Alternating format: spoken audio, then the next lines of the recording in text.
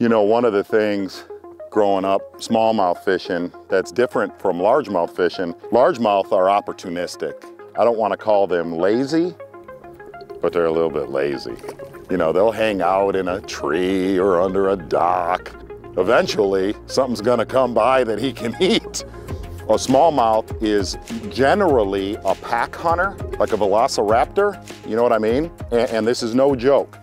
You can have the best smallmouth spot on earth. The best smallmouth spot on earth, if there is not forage, crawdads, perch, gobies, alewife, list goes on, if there is not food, they're not there. The only time to me that they genuinely don't care about food, biggin.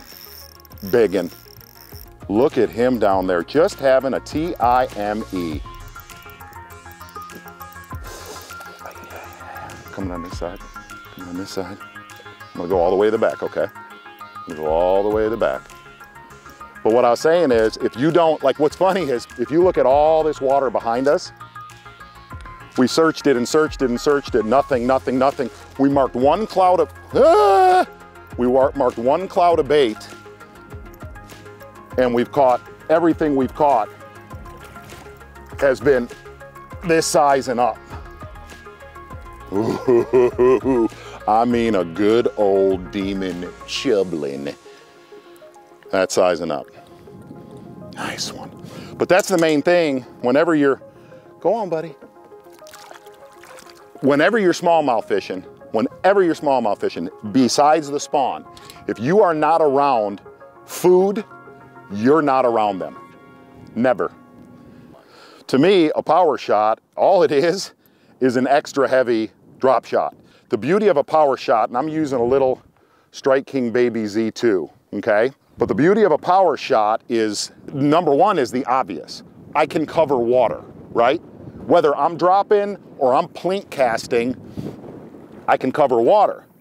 But number two, and to me, this is the magic of this, that bait with that weight goes like this.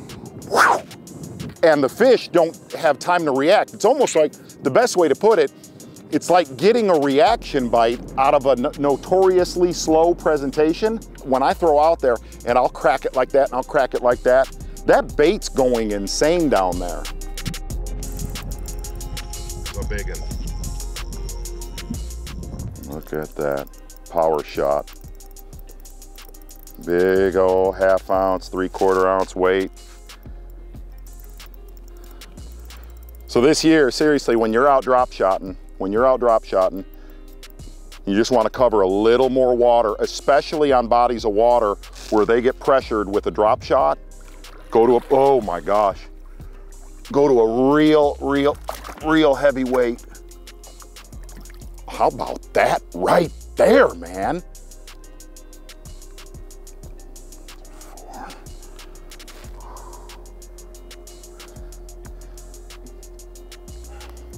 You know, another thing, gosh, it's a nice fish.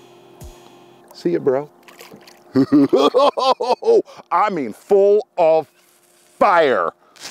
A lot of people ask me, you know, what's my favorite drop shot bait on earth to fish? And in all honesty, the last few years, really the last probably decade, I throw the Strike King Z2, the big one, the 5-inch.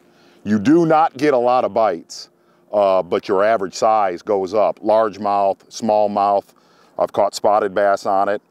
But day in and day out, that little dude right there, Strike King Baby Z2, is a bite getter, especially when fish get on bait. A lot of times on all of our lakes throughout the South, throughout the central United States, and up north, there are times a year, whether it's the middle of summer or we fade in the fall, that they just key on bait. They get away kind of from bluegill, they kind of get away from crawfish, perch, and stuff like that, and they just get on bait. That Baby Z2 to me is a bite getter, and it catches quality. That Elastec from that bait does something on a hook. I'm using a number 2 Trocar drop shot hook. Big weight.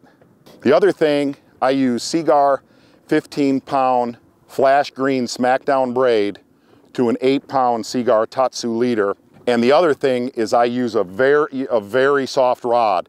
This is a 7'3" Daiwa Tatula with a real soft tip. And when one bites it, it's just like your standard drop shot fishing. All you do is just reel set them. But again, the magic of power shotting, you cover a crazy amount of water.